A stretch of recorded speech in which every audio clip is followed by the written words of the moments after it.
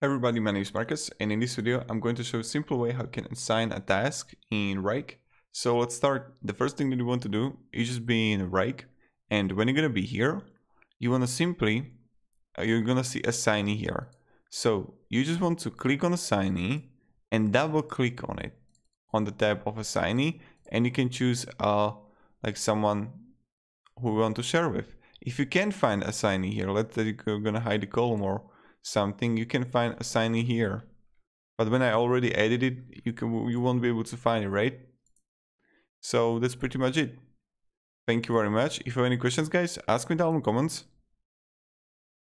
I'll be really happy to help you in here.